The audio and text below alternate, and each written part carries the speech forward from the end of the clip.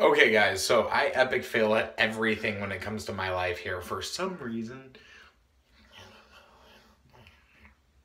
Anyways, so the stuff that I'm about to say inside of this video is very, very important and really cool about the theorem. You'll figure out my opinions of it soon. Anyways, very important about the theorem, but none of what you're about to watch means jack squat unless you guys go and do your advocacy. Links down below and a rant about it in the end of the video. Anyways, so watch the video, enjoy it, but just let you guys know, HR 2058, Cole Bishop bill, both of them, idea. Just a thought.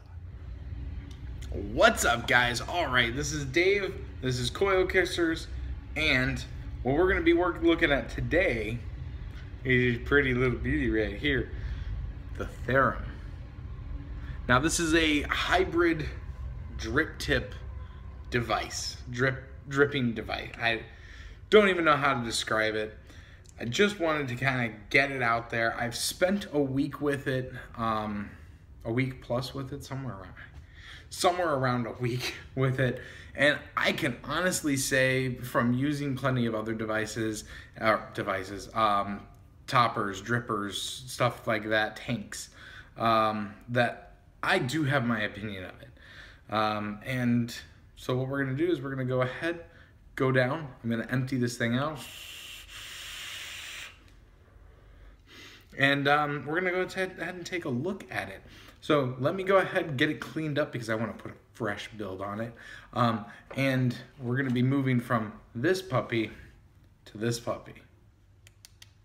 I really don't, I'm afraid to go to the stainless steel deal.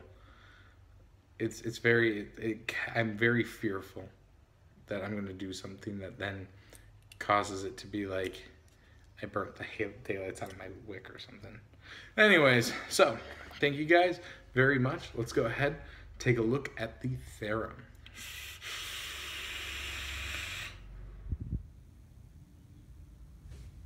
All right, guys, so right here we have the theorem. Honestly, it says theorem atomizer, but honestly, it's more of like an RTA, RDTA, Jenny hybrid tank. It's basically, it's like an avocado, but it's beautifully designed. There are some drawbacks, of course, but it is nicely designed. I like the sex appeal to it. It's designed by Jabo, inspired by Suck My Mod with their gorgeous Suck My Mod logo. You have the Wismec.com, your scratch and sniff on the back. That neighbor, man, that dog drives me nuts. This is the fifth time that I've redone this section of the video because of that dog. You can see the juice on the inside from me on the go and trying to figure out how to do it, and then I stuck the coil in there because I swapped it on the fly. Anyways, the theorem atomizer on this side. I wish I'd cleaned this a little bit better. And then the Wismec logo right there. Take off the little sticker. She flips over. All right, in here we have the theorem atomizer itself. Now, this does come with the theorem.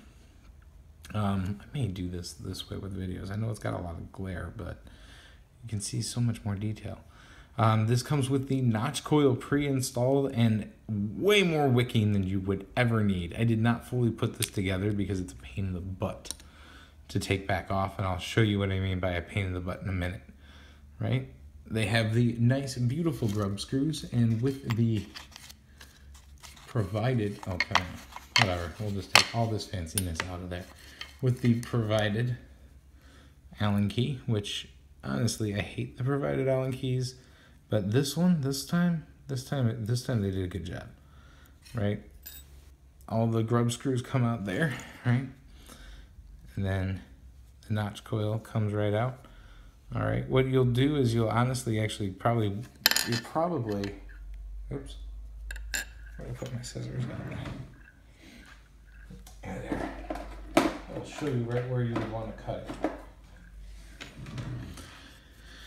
You'll probably go to right about here, Right, so you're basically taking off the majority of that cotton, right? And the reason why, and I'll show you when I get into it, we're going to throw some Claptons on here, or a Clapton, I should say, onto this. And of course, I set my Clapton to the side, and now I can't find my, that's okay, I have more Claptons. That's perfectly fine. I probably knocked it on the floor somewhere. I'll find it later. Anyways, so with this, really bugging me that I don't have those Claptons. My camera is dying. Okay. So, you're going to cut off most of it. These things, I have to say, and it really makes me sad, but these things suck. It almost feels like a muted vape. I liked them at first, and then the excitement honestly wore off, and the anticipation wore off, and it feels like a muted vape. Now I hear that the notch coil is actually really, really good inside of some of these pre-built type coils, which is probably because they do what all of them do, which is wrap the outside.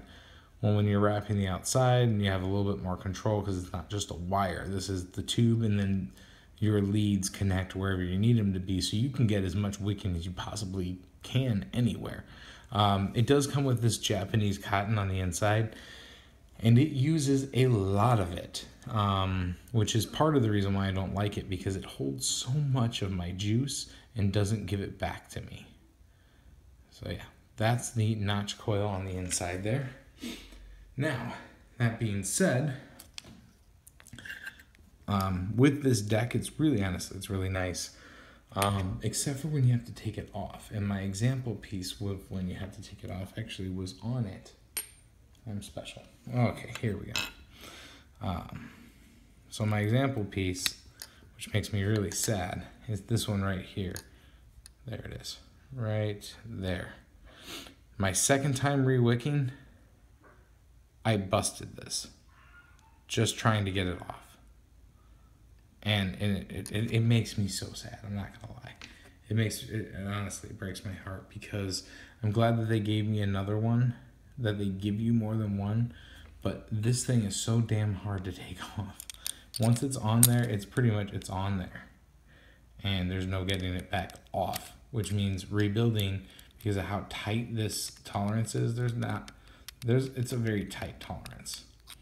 Because of how tight the tolerance is between the glass and this portion, you hit it and pull it just right, you're gonna just snap right like this, which is where it hit. So I pulled it, and I was trying to pull it straight, and I wasn't quite getting it, and then it goes, and it got sink and popped it. So that kind of killed it. So with this deck, let's go ahead, let's build on it. All right.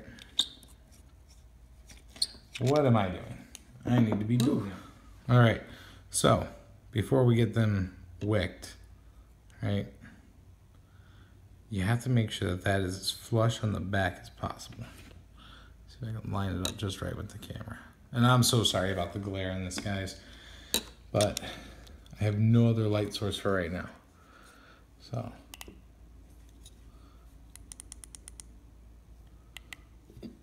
Alrighty. So let's get them glowing just right.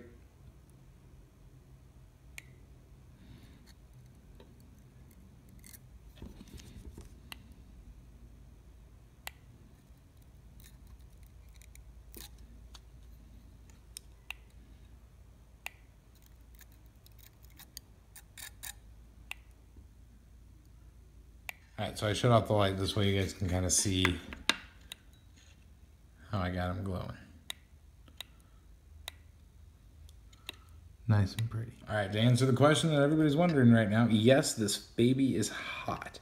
So, right now, where I'm at, what I want my cotton wicks to be at level-wise is right against this base. Just a little under it. I'm gonna trim off just a bit. And then, yeah, hard to do with video recording.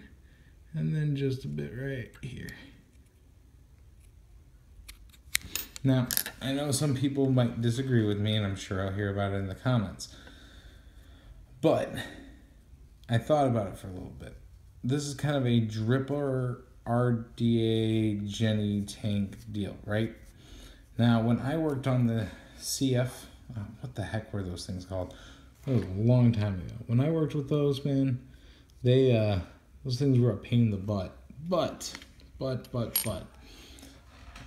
I always noticed that the ends were very like wet still, even though the cotton at the top or the silica at the top was dry, right? So I found that it always works best when it was about halfway full. So because this is supposed to be kind of like a dripper, I have not used it like this yet. I'm almost afraid. So anyways, to go into the explanation with the busted glass, right? What I'm looking at is it's kind of sitting right about there, right?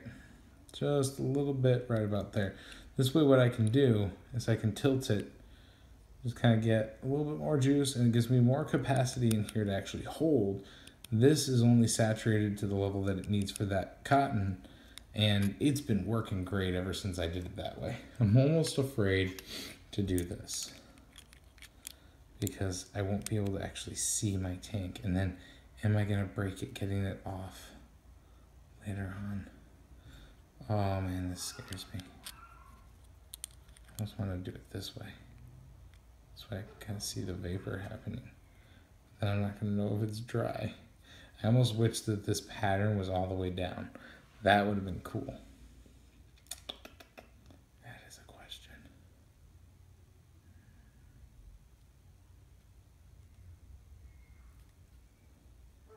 So I can kind of see. Okay, so how do I know that it needs to be refilled? Cotton starts getting dry. We'll give this a shot. I've never done it this way. Kind of worried. Oh, it does leave that gap though at the bottom. See, this is a question. See, it comes off no problem in the videos. Not a problem at the videos. Oh, okay. So, we'll do it this way. Now, what I find is you want to get it in here just like everybody else has said. Right? Create that gap, right? Get in there and create that gap. And then what everybody else has complained about is how they can't fit a dripper in there or a plastic top bottle cap in there. I have not had a single problem with my unicorn bottles, and this one does not go all the way down. I should have left it on the glass mode. Okay, it's gonna be like the longest video I've ever done for this. Alrighty, so she's nice and saturated. She's in there. Give her a second here while I put her on. She does look pretty good. This is a new coil. Back there. 0.59. And she is creating vapor without a problem. All right, guys. Well, let's go back up top. I mean, that's the best thing I can do. Okay, guys. So I know I kind of transitioned out of the backside, the camera mode quickly, and my video is grainy as all heck. It's the lack of lighting.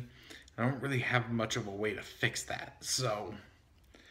And it's still bright outside and sunny. It's just, this is how it's been all day long. It's dreary and I don't have enough light inside. So, regardless, I'm sorry. I'm doing the, I wonder if I turn my computer on, will I get a little bit more lighting? Not enough light. With the Theorem, kind of regretting my glass choice, regardless. And I forgot to show something. This here, I actually forgot to show what was inside of the bag of goodies. So, and I figured it out, I guess the hard way, that I didn't mention it, because I would have, it's kind of the first time I've done a style of video like that.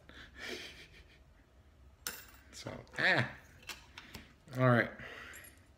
So, inside of there, you can see my coil. Here's air hole 1 and air hole number 2. All right.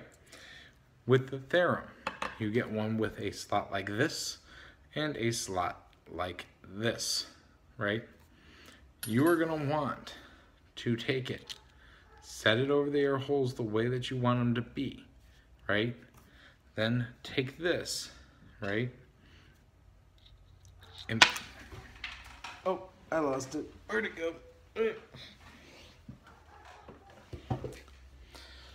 Dogs and everything. Take this, right? And screw it down. Very, very carefully. Alrighty. Then you're good to go. Alright, and this is for dual airflow mode.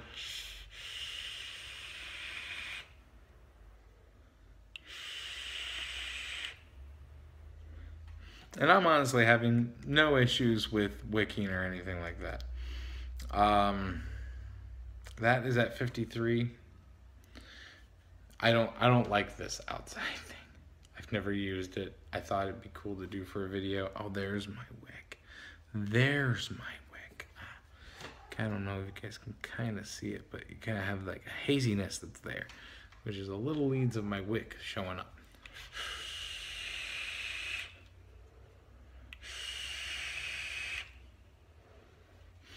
The Theorem does whistle. Now, the whistle, I wouldn't say is overly obnoxious. Everything I own has a whistle to it. Oh, it's also the first time I've done that. If I have it lined up properly, it has a whistle to it. Which is supposed to be properly is all air hole open. Right? It all has a whistle. And I have another thing that also has a whistle to it, and let me have this. Right? Everything has the whistle or the... It makes us sound like Darth Vader, which is why we love vaping, because we're nerds and we love to sound like freaks. I don't know. The thing is the Theorem is a nice RTA Jenny hybrid tank. It really honestly is. I love it. I more than happily will buy more of them if I can find the money for it. But it's what it is. It is a Genesis style tank. I know a lot of people have complained about that hole, but I haven't had any issues. I just take my tweezers, right? I'll do it right now because I didn't do it before. Okay, my complaint that I have is using this thing. This deal. That deal bugs me. Okay, that's my only complaint is the cool notch coil design looking tank. Right? I just take it, stick it in there, and I never have an issue. I just create that little bit of a gap, and I never ever have an issue. Not once have I had an issue filling this thing back up. And I go through a lot of vape. I probably ran a good 75 mils through this RD I don't even know what to call it. This atomizer.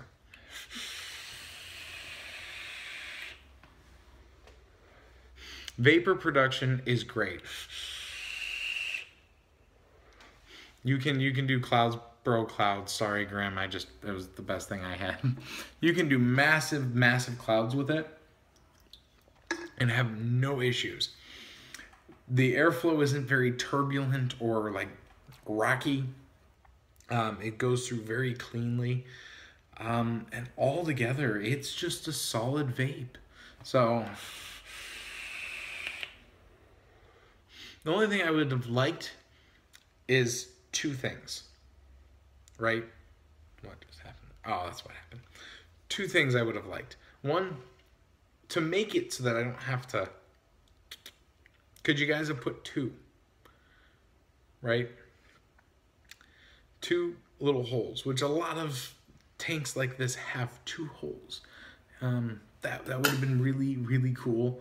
And then the only other thing that I have, I guess I have a third. The only other thing is I would have liked this to be like maybe a ceramic or something other than being small and glass, because it gets hot. And I like a hot vape, but I don't like a hot lip. So that's the only complaint I have with it. Oh, no, the third one. I really liked seeing what the other reviewers got, which was this tan deal for the reviewing the sample pieces, and I really liked the tan. Maybe Wismec will send me one with tan, and then I can have two, or maybe they'll just maybe they can send me just the insulator in tan. Honestly, guys, the Theorem is a great tank. It's something that I purchased with my own money, and it took time for me to learn how to use it. But once I realized I need to have, and this is weird coming from me, I need to have Clapton, and it needs to be single coil. And I learned that from a specific person, Grim Green, saying, hey, he had the best experience with it in Clapton and single coil, and take the notch coil and throw it in the trash bin like it should have been. As soon as I figured that one out and watched that video, and I'm like, okay, Graham, we'll go ahead and take a look at this. We'll see. Yeah, I haven't had a single issue with it since. All right, guys. Anyways, I'm getting very, very long on this. Pick one of these puppies up. I'll have a link down in the description to a place that you can get one, because I bought mine. And I think they're at us. I bought mine at a local B&M, but I raced to get it because I wanted it. I think myvaporstore.com has them for $25, so they're extremely affordable. They really, honestly are. There's not many excuses for why not to at least give it a shot and try it out. Regardless, that's my opinion. I like it. I like it a lot, and I'd like to see a version 2. Maybe they'll send me a version 2. That'd be kind of cool. I doubt it. Anyways, guys, thank you very much. Now, one last little bit, which I would toss out the entire video if I had to get this last little bit out, if it didn't fit in there, because it's necessary. Guys, what I've just talked about means jack diddly squat, unless something is done in advocacy for vaping. All right, so I was in the middle of editing, and I didn't like my rant that I did. So we're back in the middle of my kitchen again. Guys, we need to care about two things right now. One, getting along. Good Lord Almighty, I have not heard a single YouTuber or reviewer or blogger that has not had to say this yet. Guys, it's not about what Bill's best or who's what, and just get the hell along. Second thing, Cole Bishop and HR 2058 are the same thing. It's what our chances are. Go for both. Call and let your legislators know that you want them to care about vaping. Get out there, say what you need to say, be respectful, but make your voice heard. Because everything I said in this video means jack squat without it.